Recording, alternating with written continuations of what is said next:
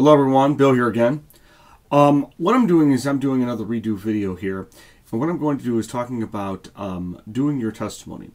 Now this video is pretty much for the born-again Christian that is watching this video. If you truly have a unique and special way on which you came to a saving knowledge of Jesus Christ, I really encourage you to make your own testimony video here on YouTube. One of the strongest things that we can present to the world is how we came to a saving knowledge of Jesus Christ.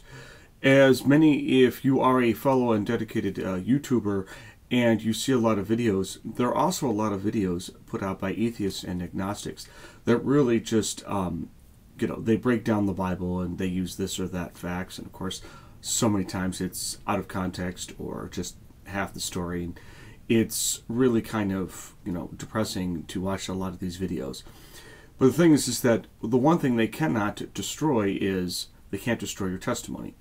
Much like in my story, when I share my testimony, and I have shared my testimony with atheists in the past, they really can't say much about it simply because my testimony is so unique in the sense that how I came to Christ and how that all unfolded, they really can't dismantle it simply because, well, okay, that didn't happen. Well, yes, it did. This is my testimony. I'm sharing my testimony. It really did happen.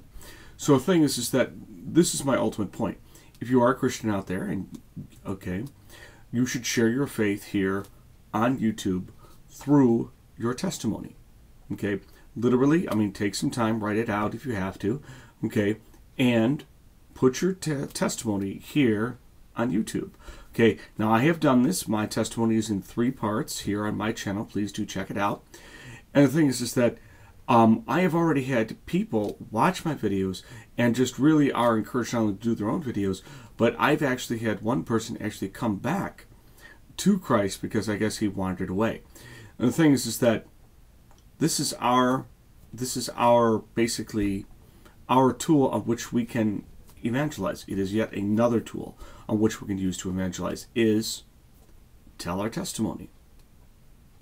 So here again, one more time, I encourage all of my Christian brothers and sisters who are watching this video, put your thoughts down on paper and then do your testimony. Speak your testimony here in a video and post it here on YouTube.